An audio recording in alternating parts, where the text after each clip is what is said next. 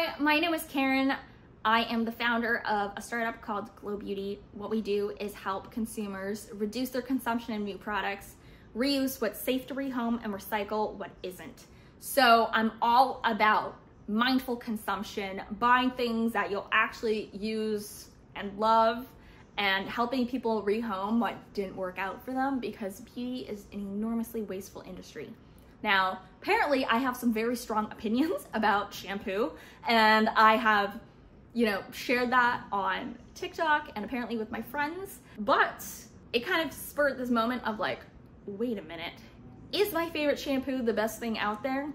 How does it stack up against some other very popular brands? And so today I have California Naturals, Odele, Saltair, Kristin Ess, Monday, and Native, all lined up for you. I spent weeks reviewing these products. I made my sister try them all as well. We had a leaderboard up in our bathroom. This is kind of my side and my rankings. And I'm just gonna walk you through my whole thought process, what I really love in a product. I'm gonna tell you more about my hair, products I've used in the past. So what I'm really looking for is an outlier in performance. It has to be just as good as what I would get from the salon when my hairstylist cuts my hair like once or twice a year. It has to have great ingredients. I care a lot about having clean and green ingredients. It's, of course, like, is it greenwashing? Whatever. Yes and no. The beauty industry is highly unregulated, but there is, merit to having better ingredients. But I know that that's, at this point, more of a personal preference. So that's just what I'm looking for. It has to have a really luxe scent. It has to be reminiscent of some of the top fragrance brands out there these days, especially in niche fragrances, which I love. Yes, I'm allergic to them, but I know a lot about it, especially brands like Le Labo by Rado. Like, I want that level of luxe, but even those luxury fragrances, whenever they come out with shampoos, like, they're never actually great. What you're paying for is a scent. So it's, best to leave kind of the great hair care products to the hair care brands. Also, texture. I care a lot about the user experience in my beauty products because there are just so many to choose from that, a handful of moisturizers, cleansers, shampoos, whatever, in my shower, where I get ready for the day, and whatever I end up reaching for always ends up to be a little bit better in terms of user experience than something else. So like, yes, everything's going to work and perform and do what it says it will, but what is worth repurchasing and what is going to, add that little bit more joy into my daily routine? That's what I'm looking for, is that extra little spark. And yeah, so that's kind of a little bit of an introduction.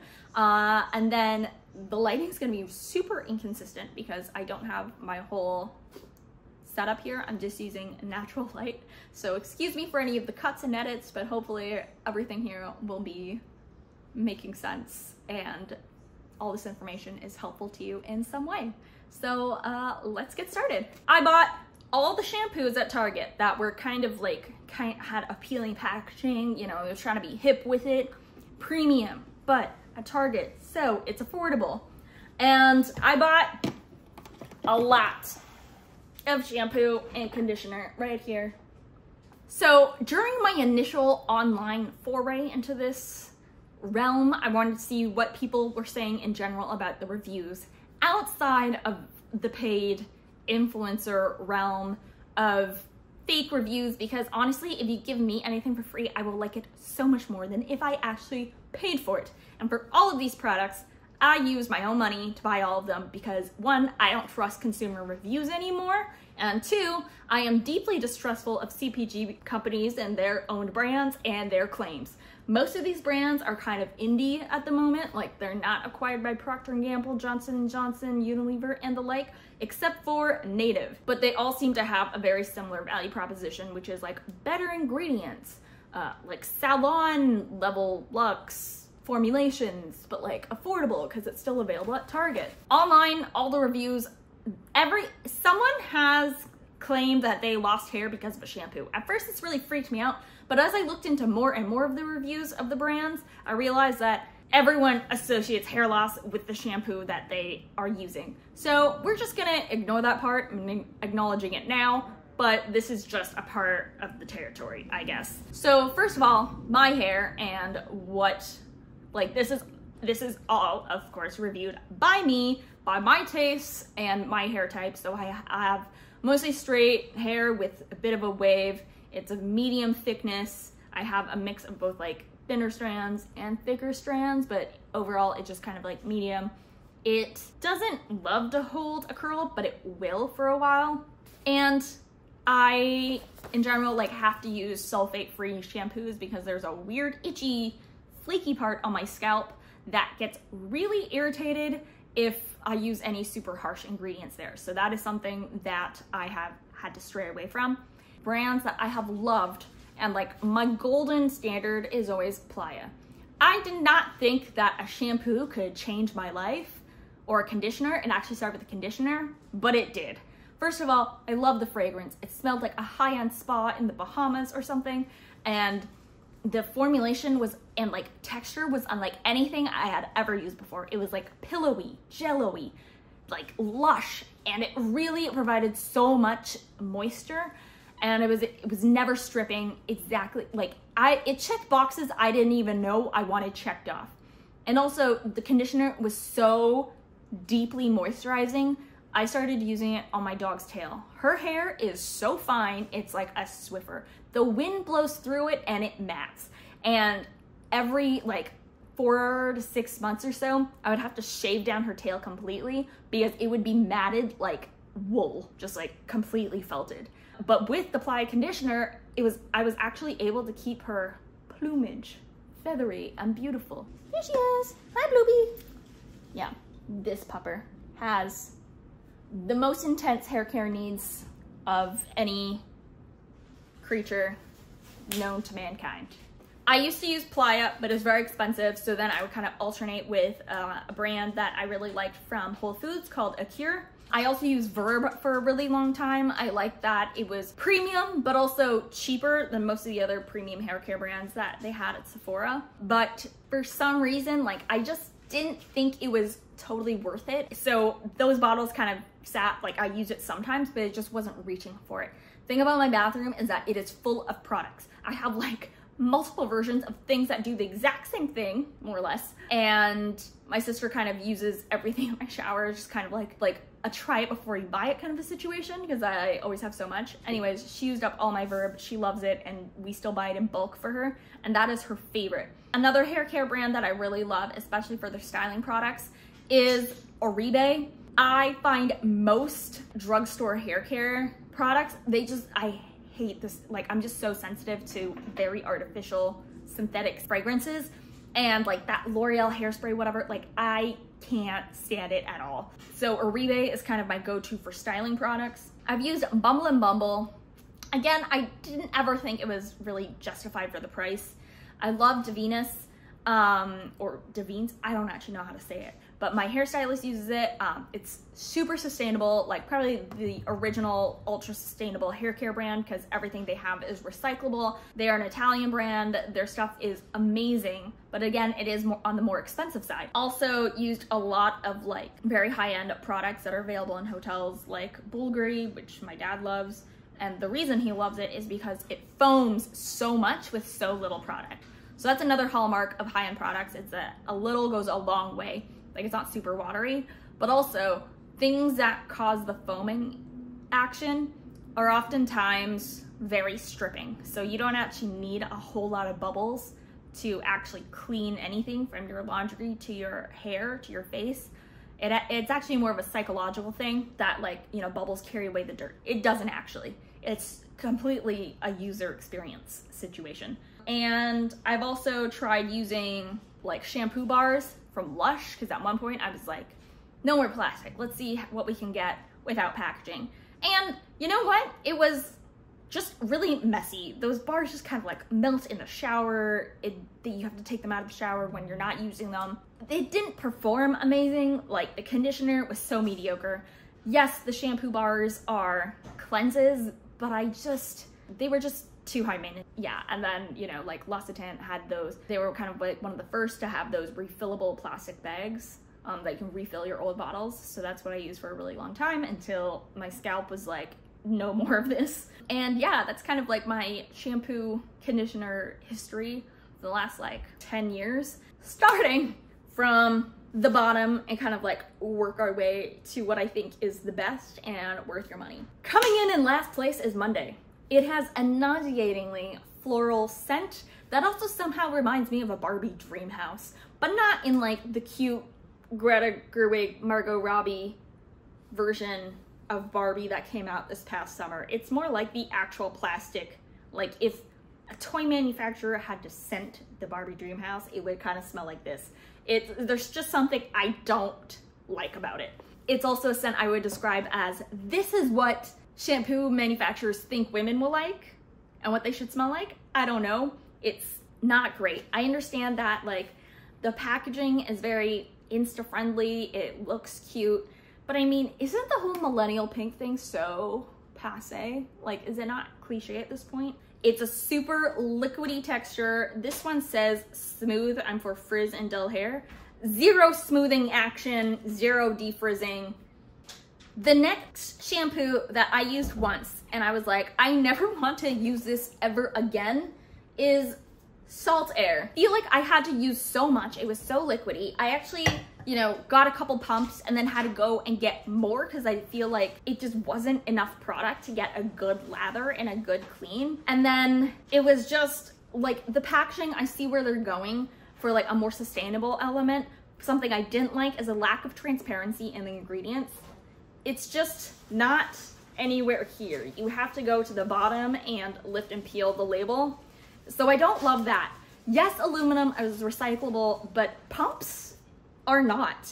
So this is still gonna go to landfill, but also like what has absolutely blown my mind is that this was an Allure Best of Beauty winner. I had high expectations for this and it was just not met. I can't wait to get rid of this because I won't even keep it around for other people to choose to use. Like, it's just that bad. What I would call the mid basics, get the job done, not terrible to use, and it works and delivers, Native.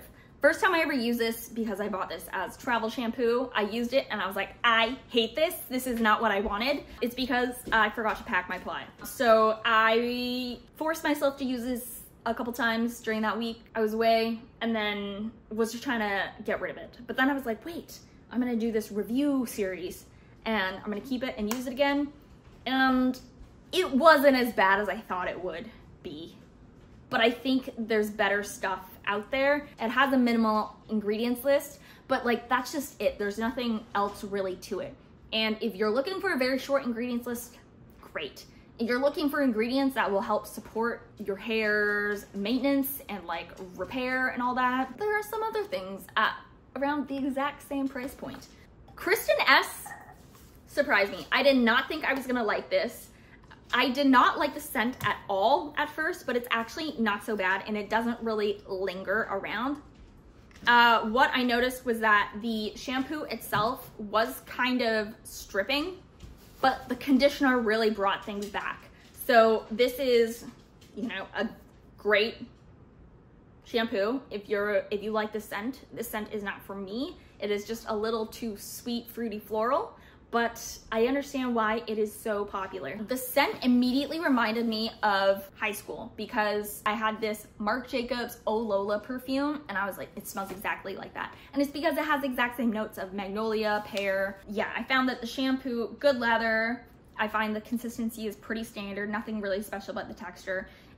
The shampoo gave you that like squeaky clean feeling, which I don't always love. Like maybe I would want that in a detox shampoo if like you're really trying to strip out all the products, but I didn't love that. But the conditioner did balance it out really well and provided some much needed moisture after that. I think that I really like this packaging for travel because you can easily refill it with other products and this little flip top is pretty handy. So I'll keep this around. If I ever finish it, I will be reusing these tubes because it is kind of handy to like squeeze out the last bits when you're traveling, and the cap. I like that the product is just kind of gonna go to the bottom, it'll come out. Now, we are finally getting to a brand where I would definitely consider repurchasing, and that was Odele.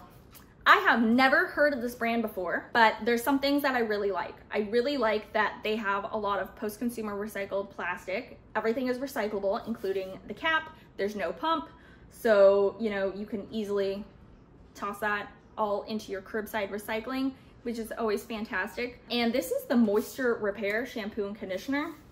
And it made me believe that you can have different formulations for different kinds of shampoo. It's not all marketing, because this shampoo didn't feel stripping at all. It almost felt like I was using a conditioner to wash with. That's how smooth it felt as I was rinsing it out. It has a really great lather. You don't need a ton of product. It is slightly more liquidy than my favorite. The scent is super subtle, truly unisex. And yeah, and both my sister and I would say my sister is way pickier about her hair care products. We both said that this would be something that we would be willing to keep in the shower. For her, she'd be using both Verb and this sometimes. This one is cheaper. I feel like if you need something that cleanses a little bit more deeply, we would go back to our usuals. So my favorite shampoo going into this was California Naturals. Well, Playa, and then they don't make that anymore, but they brought back the same formula, the different scent form of a super affordable hair care line. I love it so much that I've purchased enough that I could put a pump on both the shampoo and the conditioner. They're both so thick. They both should come with a pump, but I like that they don't, because pumps are not eco-friendly because they can't be recycled.